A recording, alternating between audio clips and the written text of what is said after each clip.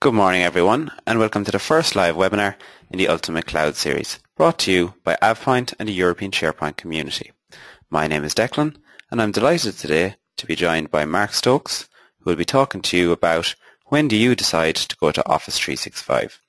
Remember to join in the conversation about today's webinar on Twitter using the hashtag UltimateCloud. After the webinar, we will have questions. Type any questions you have for Mark in the question pane in the control panel. Some questions will be selected and answered at the end of the presentation.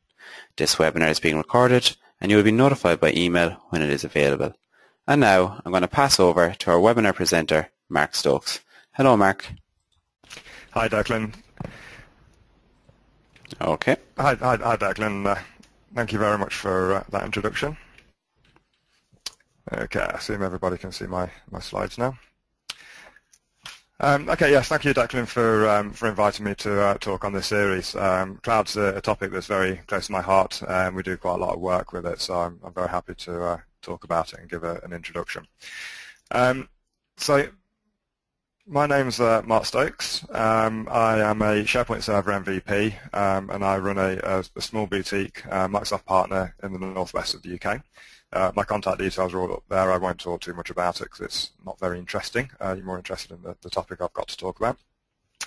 One other thing to note on here, though, really is that I also organise the Manchester SharePoint User Group and get involved in sending out the newsletters every month as well. So if anyone on here is not aware of the SharePoint User Group, then I highly recommend that you go and Google it and have a look and find your nearest region, because if you're working within SharePoint specifically, it is a great source for free information, so please do go and have a look at that. My contact details are on the slides. I assume Declan is going to share these with you afterwards as well, so if anyone does have any questions on what you've seen here today, please do feel free to send me an email or to send me a tweet, and I'm more than happy to carry on talking about it in the future.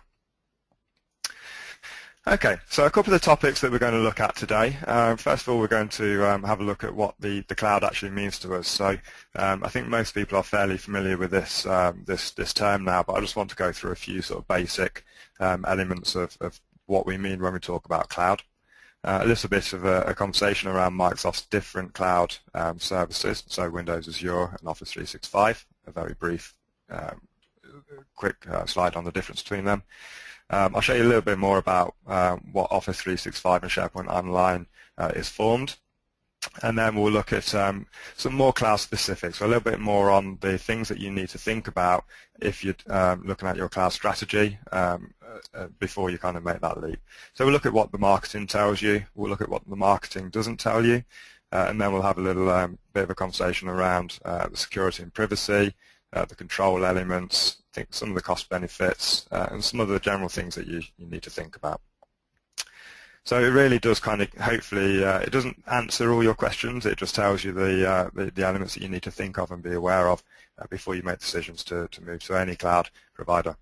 And to be honest, in all reality, you could actually move the Microsoft pieces out of this, and you can apply this same philosophy and these same questions to any cloud provider that you are looking to go with. So first of all, what does the cloud mean to us? The cloud is a great buzzword that's been around for the last year or two. It's not really anything new. Generally, the cloud has always been there. It's really just the internet, but the internet has some negative connotations, and people think it's full of hackers and sort of nasty people who are going to do bad with your data. So I think the industry needed a bit of a new buzzword, so we came up with the cloud. Now, the cloud does have some slight differentiators, though, to what we're commonly used to with internet and hosted services, such as some of the characteristics that the National Institute for Standards and Technology define are that a cloud service, as opposed to a regular internet-hosted service, should follow these different elements. It should be on-demand self-service. They say that a consumer should be able to unilaterally provision computing capabilities such as server time or network storage as needed, and automatically without requiring human interaction from the service provider. It should also have a broad network access, so the capabilities should be available over networks and the internet, and access through standard mechanisms that promote use by heterogeneous thin and thick client platforms, so things like mobile phones, tablets, laptops, workstations. Should make use of resource pooling. Therefore, this is one of the key elements of the cloud for me, is the fact that you share your services with other users. Therefore, if you're looking at an on-premises or self-hosted solution, typically you have to design your servers and your infrastructure to manage the peaks of your system. So if you think about an Exchange system for email, you probably have to build that to allow for maybe 5,000 users all arriving at 9 o'clock in the morning, downloading their emails, and then for the rest of the day you're probably using about 20% of that server capacity, or maybe even less. So the concept of resource pooling is a good one for efficiency and environmental issues, where you're sharing those resources with other people, and then the peaks and troughs can be sort of shared between all the different customers. Excuse me. Also defines rapid elasticity. So the services that you use, you can basically scale those outwards or inwards depending on your demand. So if you're running an e-commerce site in a cloud-hosted service, then you may decide that around Christmas time you have far more customers than you do for the rest of the year. Therefore, you can rapidly add additional resources to your service to allow for that extra demand, and then once that Christmas or holiday period is finished, then you can actually pull back and use less resources to suit the demand. That quite often can be set up to happen automatically as well. So if the service provider detects that that there's a peak demand, then they can automatically assign additional resources to your service. And it should also be a measured service. So cloud services should automatically optimize the resources used, as we've just explained, but then they can also meter the resource usage you have. So how much storage you're currently using, how many processor cycles you are currently using, how much memory you're using, and then they can actually bill you on that per use basis. So rather than going out and buying a co-hosted server for maybe £500 per month, you actually just pay for the services and the resources that you've used. So those are really the characteristics that define the cloud from the traditional internet or hosted services that you might be used to. There are 4 different generally accepted types of cloud. So the first one is on-premises. You could argue maybe this isn't cloud, but users can certainly, and organizations can definitely set up their own cloud service that matches those characteristics we've just explained, but all hosted within your own data centers. That's still using cloud if it matches those characteristics. There is a concept of a private cloud. So this means that you have dedicated resources for your organization provided by some service provider, and that's solely for your use. So your data is still ring-fenced away, but you still match those characteristics, maybe for your other internal services.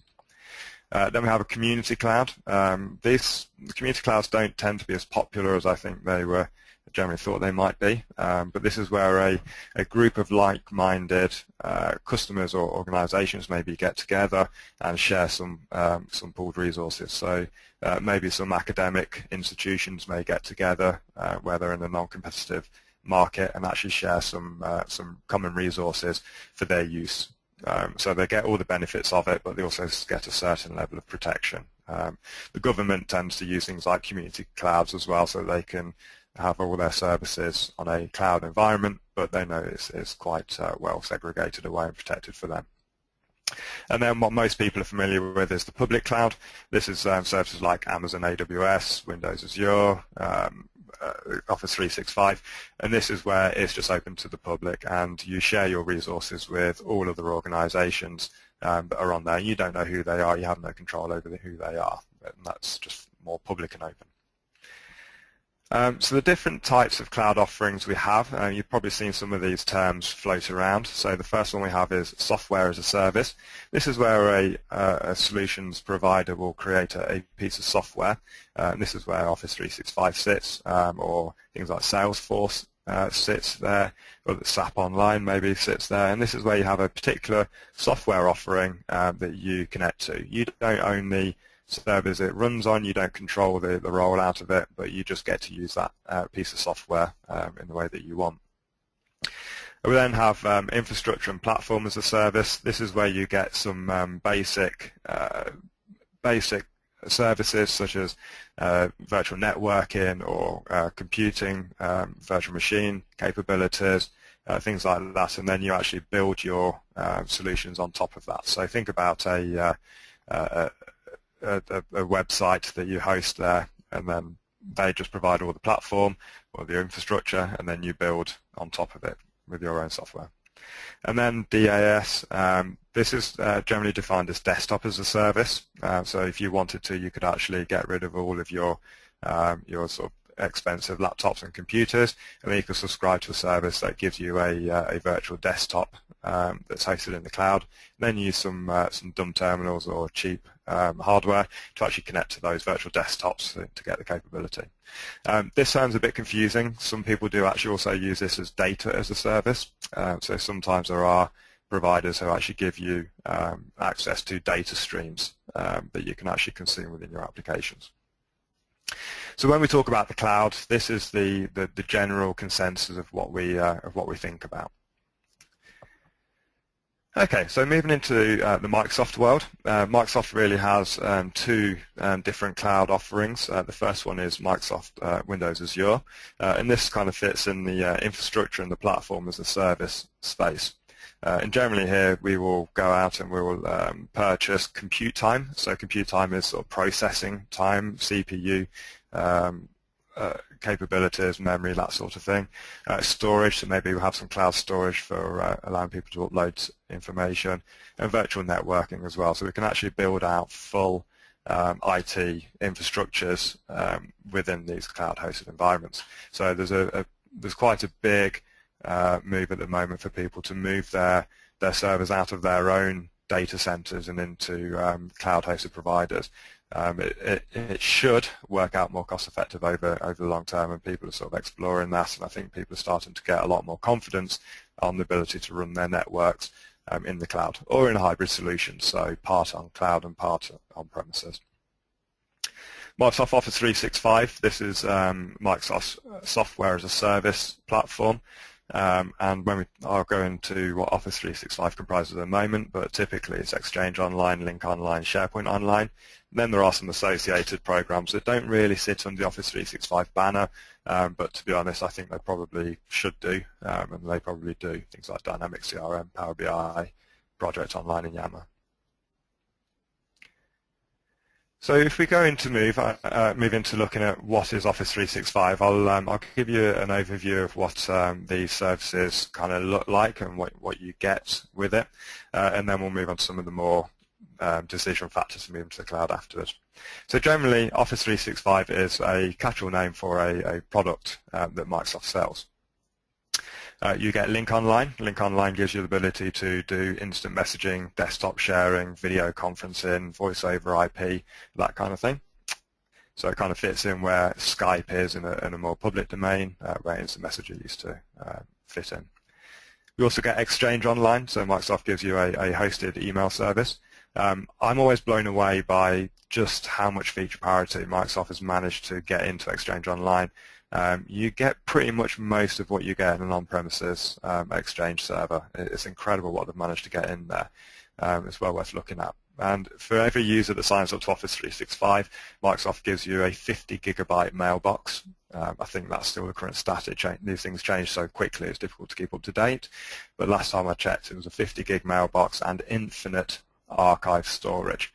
So that's just incredible. So for me, there's no real reason not to move your email into Exchange Online these days, unless you have various security issues. But it's amazing what they've managed to actually get into that. And to be honest, anyone who thinks a 50 gigabyte mailbox is not enough, then I would seriously consider the way that you collaborate and you manage your information, because I don't think anyone should be having 50 gigabyte mailboxes. We also get SharePoint Online. I'll take an assumption that most people are familiar with SharePoint. This is their SharePoint hosted service. We'll look at this in a little bit more detail in a moment. And then we also get Office Pro Plus. So if we have the correct license level, then we get the ability to allow our users to actually download the full versions of Microsoft Office. It covers the majority of the Office suite. A nice thing here is that it actually gives you a form of software assurance built into the licensing. So as Microsoft releases new versions of Office, then they will automatically be downloaded or pushed out to users who sign up to Office 365. So you'll always keep up to date with the latest versions. Normally you have to pay a little bit more for that software assurance when you go through your licensing. But those licenses to use Office, they exist as long as your user has a license in Office 365. So it's not a perpetual license. So if you terminate your Office 365 licenses, your ability to use Office goes away. So that's what people tend to think about as Office 365. However, there is a very important other component, which is when you create an Office 365 tenancy, you get a Windows Azure Active Directory set up for you. Basically, this is part of Windows Azure.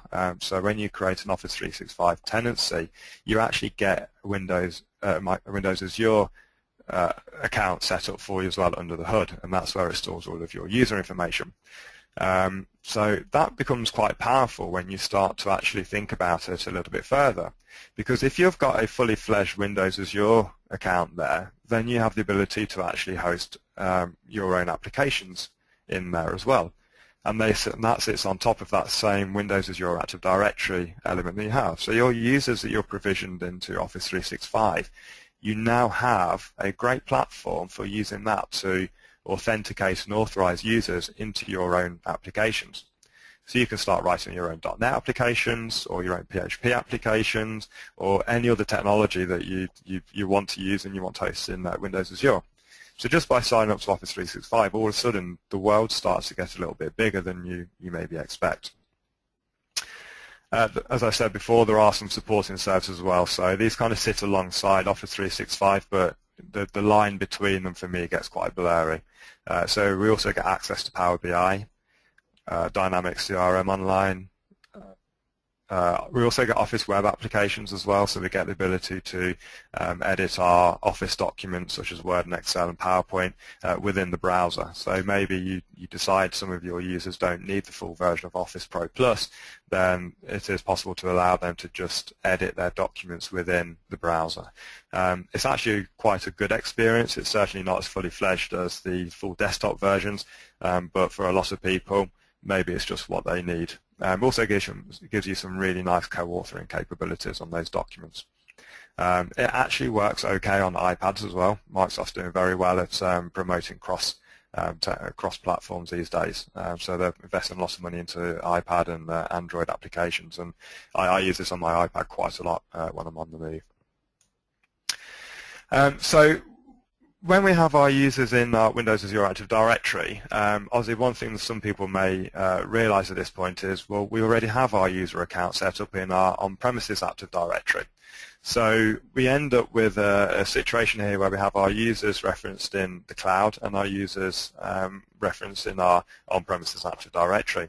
And they're completely unrelated. They're completely disconnected and they're separate items. So our users will have to go and log into our corporate desktops, and then they'll have to log into Office 365 separately.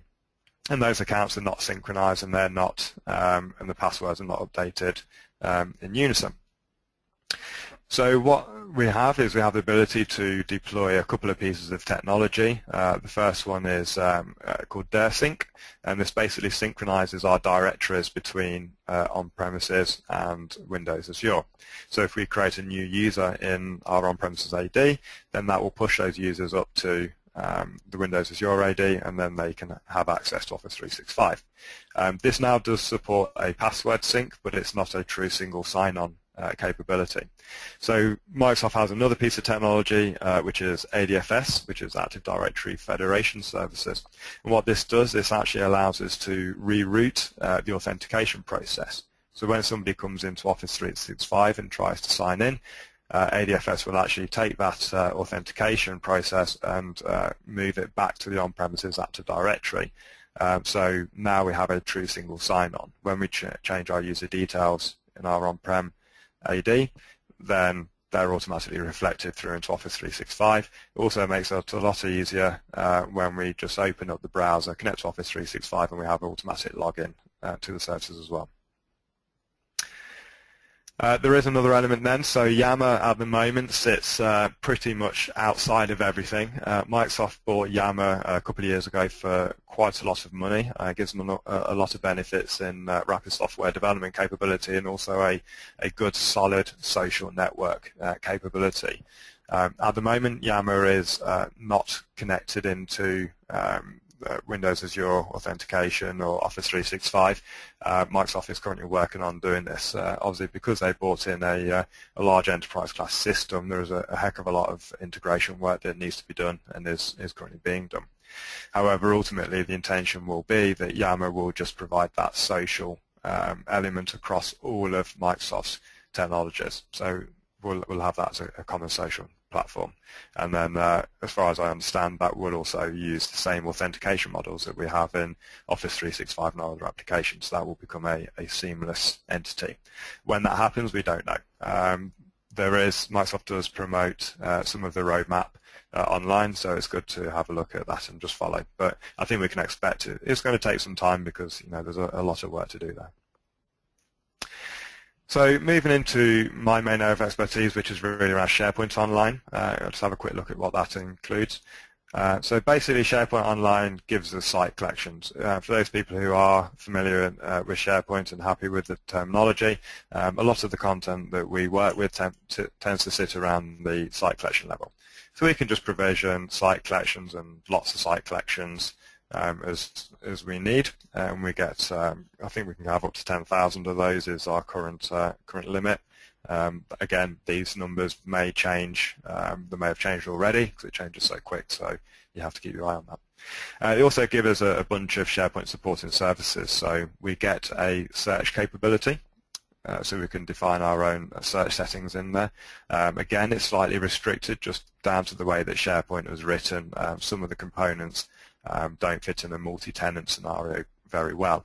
So if that's as an example, within search we don't get the ability to create custom content sources. So we couldn't go and point it to our CRM solution and index that in SharePoint Online. There's just a few limitations to be aware of when you look at these cloud solutions. We also get a business connectivity services. So what we can do is we can actually use BCS to connect to our line of business applications, and actually then we can use search to index those BCS connections if we wanted to surface that content. We also get a secure store. This allows us to securely store usernames and passwords that we might want to use in BCS connections or in other bits of code that we write. Excuse me. We get a managed metadata service application, so we can have a corporate taxonomy and a set of keywords and tags that we want to use across all of our site collections in the SharePoint. We get the ability to create info path forms. This is not a dirty word, despite what a lot of people may think. Yes, it's deprecated, but it's still supported through SharePoint through 2023, through SharePoint 2010 and 2013. So Microsoft is working on a new forms platform at the moment. That's still early days, and we're still getting the ability to comment on what that's going to look like. So at the moment, we don't have a fully featured forms platform going forward. We have a few different elements, such as Excel surveys or Access apps or info path forms. So we still have the ability to create info path forms, and you shouldn't be too scared to use those if they suit your business purposes. We get user profiles, so every user can have their own profile page akin to their LinkedIn or Facebook profile, which gives general information about them. It also forms the basis of a really powerful staff search and a skill search. We get records management, and we get OneDrive for Business. So this is people's area for storing their, we say personal files. Obviously, we don't mean non-business files. Well, you can store whatever you like in there if you want to allow them to do that. But this is their personal storage area, which is akin to their My Documents area, or in more cases than not, their desktop. We also have the SharePoint and the Office app model. So as developers, we have the ability to create apps that we can plug into SharePoint Online. I'm not going to talk about those really through this session. A few additional things we get. So we automatically get a search site created for us. You automatically get a content type hub. I'm not going to go into details of these because it's not the focus of this session. An app catalog, so we can actually decide what apps we want to make available to the business. We also get the ability to create a public website in Office 365, so if you wanted to, you could actually host your public website there. It's basic, it's limited, it does work. My own website is currently hosted on the public website here, so if it fits into what you want to do, then to be honest, it works quite well. You can customize it and brand it pretty well, as you can see on my own website. But if you want a fully sort of fledged interactive website, then it may not quite go that far yet. So some of the things we need to think about when we're looking at some of the administration areas, we get all the usual administration screens in Office 365 that we get on premises, and we also get the ability to administer it with PowerShell. But again, because we're considering should we go to the cloud or not, there are some differences. SharePoint on premises gives us around 774 PowerShell commandlets to control SharePoint 2013 on premises. Now, I believe this number is still the same, but in SharePoint Online, we get 30. So just 30 commandlets versus 774. So for all those people who are used to using SharePoint on premises, and you love PowerShell, because this is how Microsoft's telling us that we should do all of our administration these days, we are highly limited when it comes to do that within Office 365 and SharePoint Online. Now, that I do expect will change over time. Again, that number 30 may be out of date. I need to check to see if any more have been released out there. But I think the intention is that that will get more capable as time goes on. So that's something to be aware of before we just jump in. How do we administer it effectively? There are some great community efforts going on at the moment, and there's some very good developers out there who are actually wrapping some SharePoint code into PowerShell commandlets to actually bridge that gap. So we do have a community ability to actually do more to control SharePoint from PowerShell than Microsoft gives us. So there's a couple of links there for you to have a look at as well. And this is developing all the time. So again, just be aware if you're going to move to Office 365 or the cloud of what some of the implications are. Another nice touch that we have in Office 365 is the ability to assign delegated administrators. So a lot of organizations do work with partners when they're doing their SharePoint environments, and we certainly have the capability here as well. So what you can do, you can actually invite your Microsoft partner into your tenancy as a delegated administrator. By doing that, you give them the ability to log into your administration portal to actually make configuration changes on your behalf. You can revoke that access anytime if you want to. Now, something to be aware of there is you don't know when they log in. You don't get reporting when your partner logs into it, so you just think carefully about who your partner is. Make sure that you trust them and you're okay with them. Hopefully you do. That's why you've chosen in the first place. But that's a really great service for people like myself to be able to go and administer and support my customers very easily. It also means you don't have to create a separate user account and pay for additional licenses in your tenancy for your support people. Okay, so that's kind of a little bit around Microsoft Cloud solutions. What I want to do, I want to step back from it a little bit and look at cloud in general. So let's think about what does the marketing tell you? And this, again, isn't specifically Microsoft. Obviously, that's where I live, so this is where I pick most of the items out, but I think you could apply this to most cloud providers. Basically, they tell you you're using the cloud. You're using their infrastructure, therefore you've got no upfront infrastructure costs. No upfront costs. Great, it's cheap. All you do is you pay a simple per-user, per-month licensing fee. That's it. That's all it costs you. Per user per month, dead cheap. It's always there. Microsoft offers you a 99.9% uptime guarantee, and they actually financially back that. So if your service is not available for 99.9% of the time, they will give you money back from your licenses that you pay. And they do this. I have had a check back with a small amount in the past, so they do stand up to it. So it is in their interest to make sure the environment is up all that time. To be honest, when I got that small check back, I didn't even know it had been down. It may have been an hour overnight, something, I don't know, but I hadn't even noticed it. So they do put a lot of effort into it, and to get uptime of 99.9% is very difficult. If there's any IT administrators in the audience today, then you'll know that that's quite a high number to achieve and a very expensive number to achieve. So, they're making some big claims there.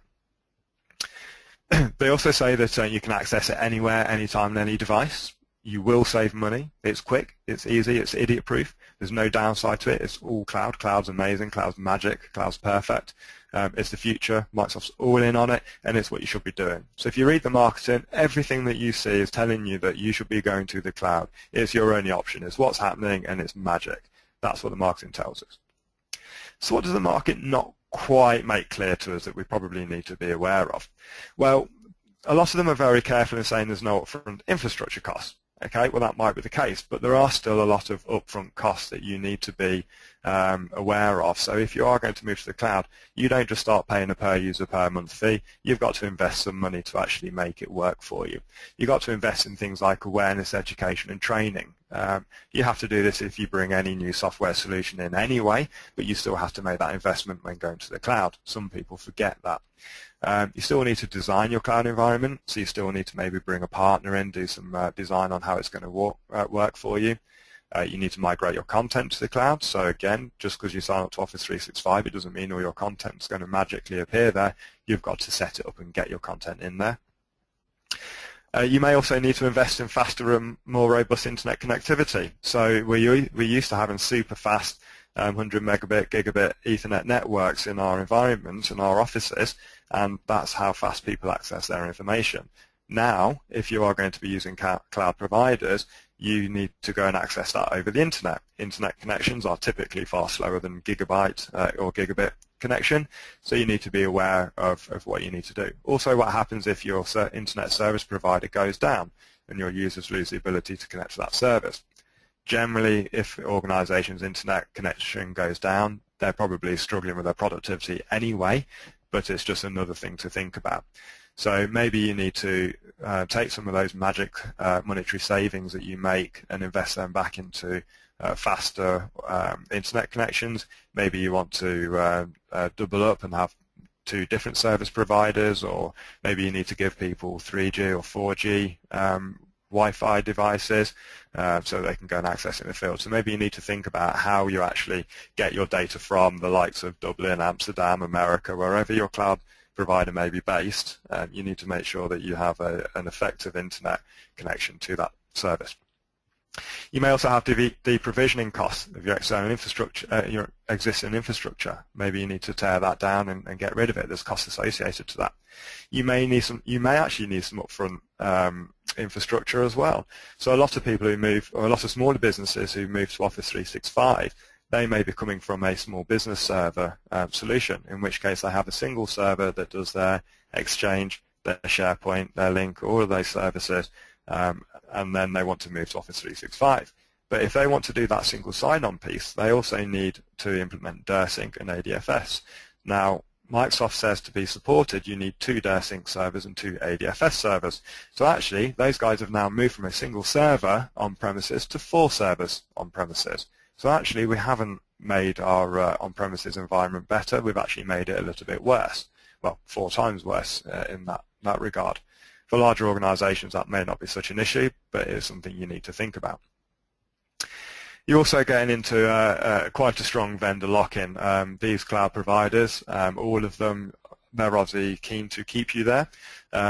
Microsoft actually makes quite good claims about how you can go and access your information back if you want to export it out of the service, but you can be pretty sure that any cloud provider is not going to make that as easy as possible. So it's not in their interest to do so. So you need to be aware that if you are going to change provider in the future, then what's your ability to get your data back? How easy is it to do that? They also don't make light of the ability, of the lack of control in the platform that you have. So when you move to a cloud provider, you give up a lot of control. You basically have no control over what's there. I'll look at this a little bit more detail later on.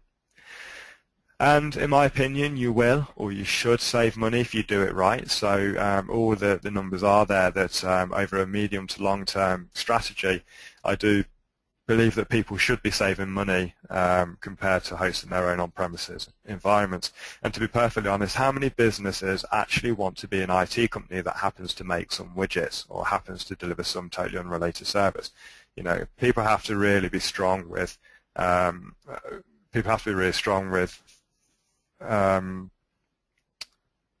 with what they're doing to make sure they get that benefit. And you need to make sure you do it right, get the right people in, and then you should see those savings.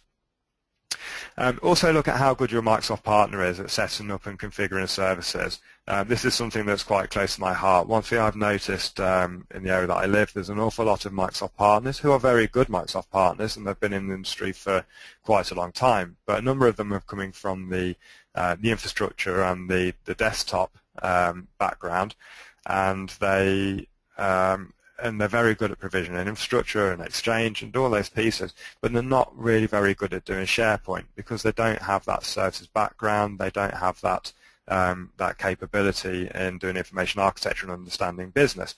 So they can probably get parts of the service set up for you right, but can they do the SharePoint bit right? So maybe you need to look at making sure that they have capability in those areas.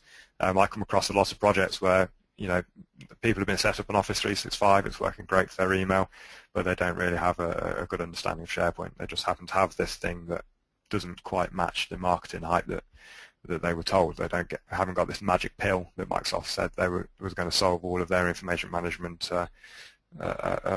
abilities. So some of the things you need to look at. So when we are looking at the cloud provider, we need to look at what they do for service continuity. This is the term used for how an organization ensures that the service is up and running, stable and complete. I'm not going to go through all of these, but you can go on to Microsoft's website, TechNet, and you can find out what they do to offer service continuity. So it's quite a good way to decide if you are happy and confident that the cloud service provider is going to be up and running for you. So Microsoft says what they do around the areas of redundancy, resiliency, how they distribute their services, what monitoring they have in place, what human backups they have there as well. So they make a lot of reference to what they do. So hopefully they're kind of buying your trust by sharing this information. But you need to look at this, and even if you're looking at Amazon or Salesforce or Dropbox or anyone else, these are the things that you need to be aware of because it's your information and your business, and it's potentially quite valuable if that's not available. Microsoft's also very good. They have a strong program of continuous learning. So for any incident that occurs on the platform, regardless of how significant it is, they go through a very thorough post-incident review. So they look at what the incident was, how it happened, why it happened, and then how they can mitigate that in the future so it doesn't happen again. So what we're seeing is these services are just becoming more and more and more reliable over time. They're also getting better at communicating back. Traditionally, Microsoft hasn't been amazing at this kind of communication, but they're getting a lot better. When you go into the Office 365 administration panel portals, there's an awful lot of reporting on the status of the services, so we can see what services are up, what services are down. We get information on upcoming changes to the platform, so things that you might need to be aware of and let your users know. And this is getting better all the time. I still think there's a long way that Microsoft can go, but I think they're doing a really, really good job on communicating back really well. So some of the other things that we need to think about are around security. Now, I headline this trust. There's a very specific reason I do that. The reason is because you've got to trust your cloud provider, whoever it is, Microsoft or Amazon or Google, whoever it's going to be. You need trust. So when we're looking at things like the security, if it's an on-premises solution, we can walk into our data centers and we can log onto our servers and we can check that the settings are what we expect them to be and what we're being told they are. We can walk in and we can manually check it. When we go to a cloud provider, we can't do that. We don't get to go and have a look and make sure they're doing what they say they're doing. Therefore, we need a large element of trust that our cloud provider is going to do what they say. When we look at security, do we think our cloud provider is secure? Do we trust that they're secure? because, again, we can't see it. We just need to look at what they say they do. Do we trust them with our data? Do we trust that Microsoft or Amazon or Dropbox or Facebook, do we trust that they're not going to go and start looking at our information, indexing it, using it for advertising? Do we trust that they're not going to sell it to foreign governments? There's a lot of smaller cloud providers as well that get a fair bit of traction, but do we know who they are, where they're based, and what their ethics are? Do we trust them? And it's so important. One ways of helping that trust element is around the accreditations or the independent accreditations that the cloud provider has. For example, do they have ISO accreditation? Are they IL2 or IL3 compliant? So by using these other external agencies who do have the ability to go into their data centers and check they're doing what they say, hopefully those accreditations infer some credibility to the provider, and you can use that in your trust decision. Do they have any recorded security breaches? Now, obviously, we're aware that there's a lot of security breaches that happen in IT systems, things like banks, that don't get reported in mainstream media. So again, do we trust that they're safe and secure? Do we trust that they've had no breaches, or if they have, that they've taken conditions to make sure it doesn't happen again? Do we trust them? Do we trust what we're hearing about them? Also decide what level of security you actually need. I do find a lot of organizations think that their information is the most important content in the entire world, and the world would probably fail if their information got lost. Now, for a lot of companies, that's not actually the case. I don't really care. If somebody found my invoices for my company, it'd be a little bit embarrassing, but it wouldn't actually cause the world to stop, and my business wouldn't fall apart because of it. So therefore, I think the level of security that is provided is perfectly adequate for myself. Now, some other companies I do work with, they have research and development and some very advanced research and development and patent pending type research going on, and it is highly, highly sensitive. So they need to make the decision based on their own content, and also things like law firms who have client information and personally identifiable information. They need to make their own decisions on whether they trust their cloud provider to be secure enough to hold that information. And also have a look at, do you actually think you could do a better job at securing your own data? So in a lot of terms, just because something's in your firewall doesn't necessarily mean it's more secure. I can pretty much guarantee that most hackers and attackers could probably get into corporate systems a lot easier than they could into an Office 365 data center. So again, you need to evaluate where your information is most secure and how much you trust them. Big elements on privacy and data protection. So do you know where your data is? Do you know what the laws of the land are in the location where your data is stored? Do you know what capabilities things like local governments may have? If you read the small print of your service provider's terms and conditions, I can pretty much guarantee that 95 or maybe higher people who sign up to Office 365 do not read the terms and conditions or any provider.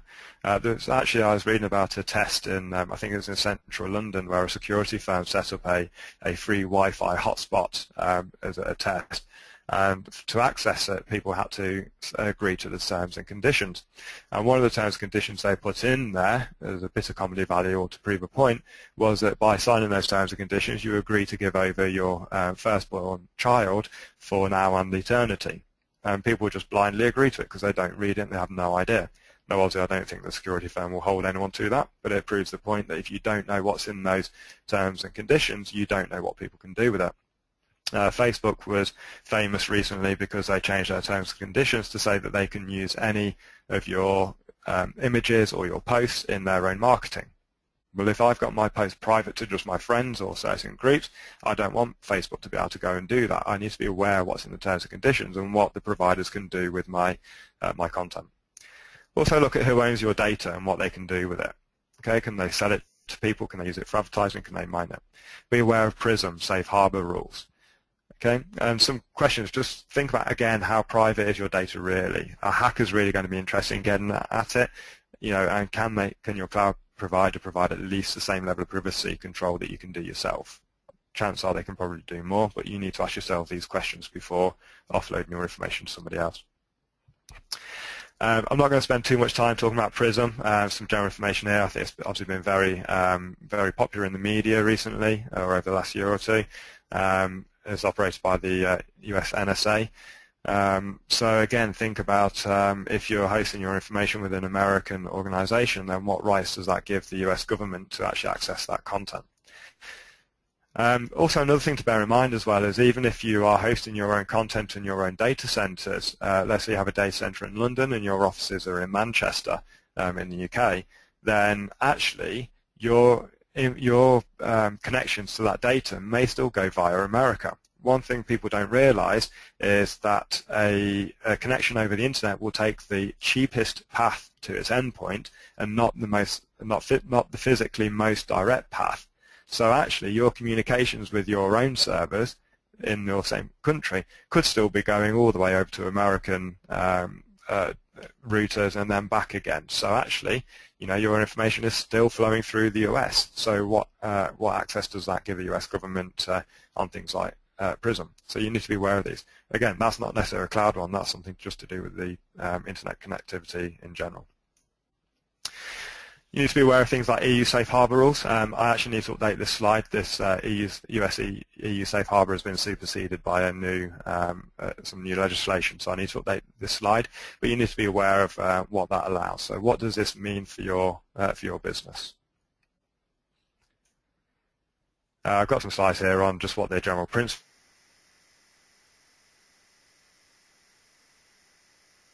are. So this is what organises the safe harbor principles. I won't go through this in detail, but it's here for reference, and I think you can get my slides later on.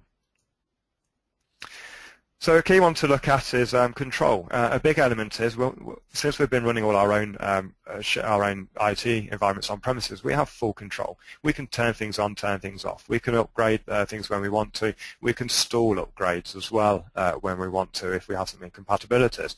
When we move to a cloud provider, we give up that control. We have no control over what gets put on that environment, or at best, very limited control.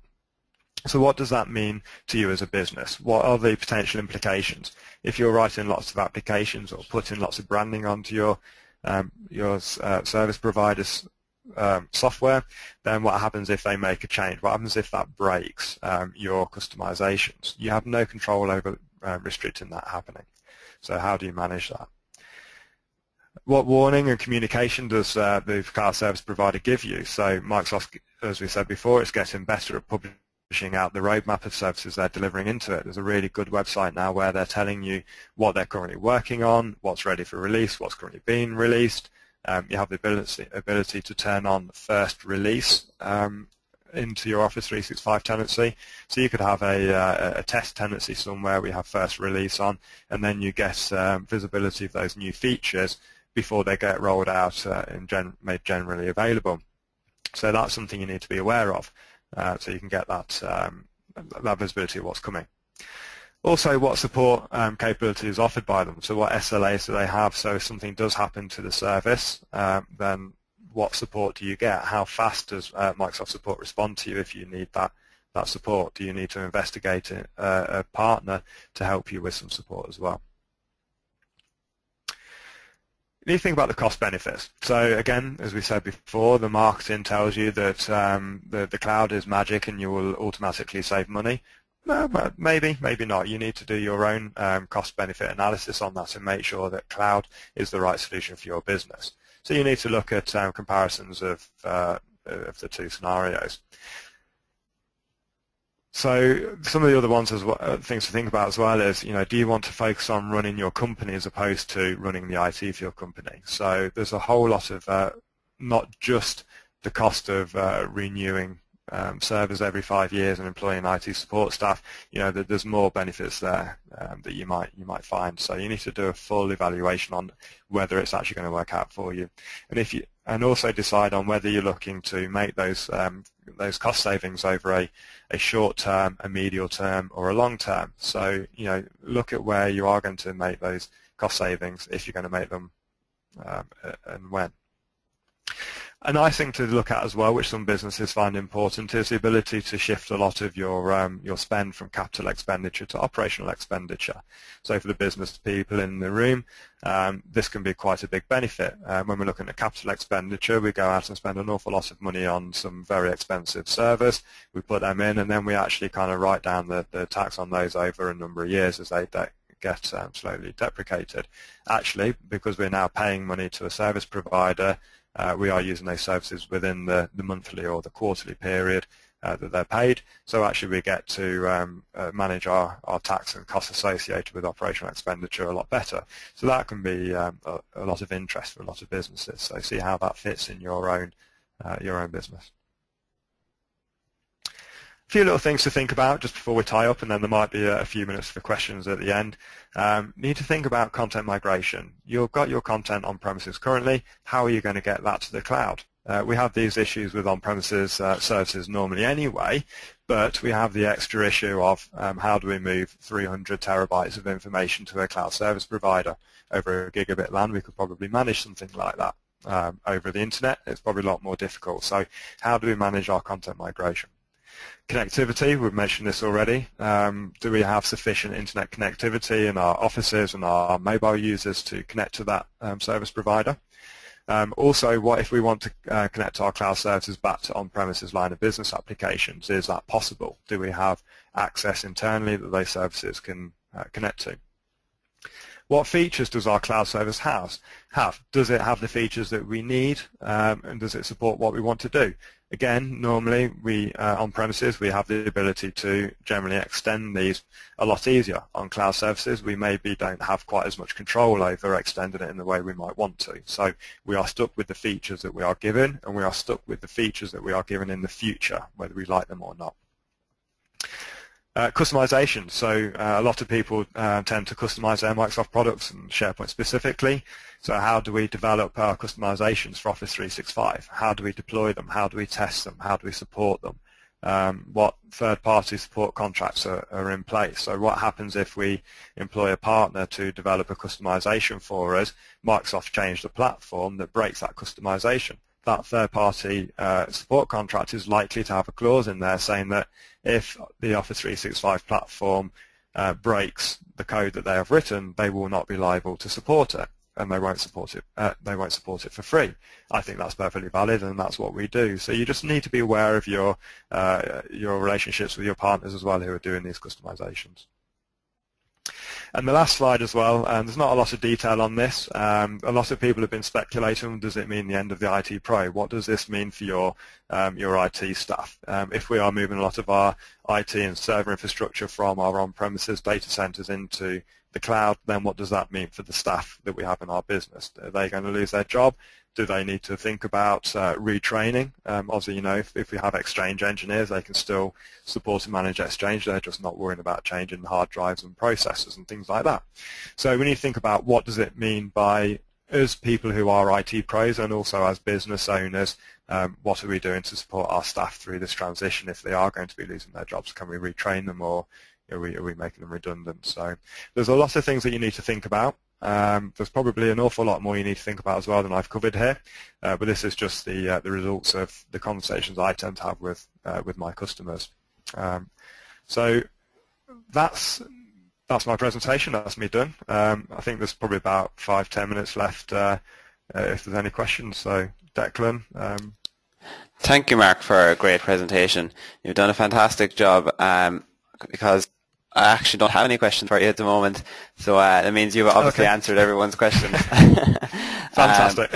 One thing I will add, though, is actually we just have one question there asking, will the slides and the recording be available, and we'll make them available to all attendees. Yeah. So now I'm just going to wrap up. So thank you all again for joining us today for this webinar.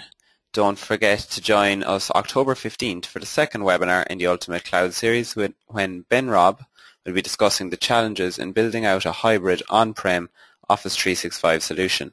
To register and find out more about this webinar, go to bit.ly/Ben Robb. A little bit about the organisers. AvePoint is the established leader in enterprise class cloud compliance, data governance and management software solutions for next-generation social collaboration platforms. For information on AvePoint, go to www.avepoint.com. The European SharePoint Conference is the largest event covering SharePoint and Office 365 technologies in Europe, and we have some big news coming soon regarding our 2015 dates and location. Make sure to keep tabs on the conference website, www.sharepointeurope.com, to stay up to date with the latest developments. Goodbye for now, and I hope to see you all soon.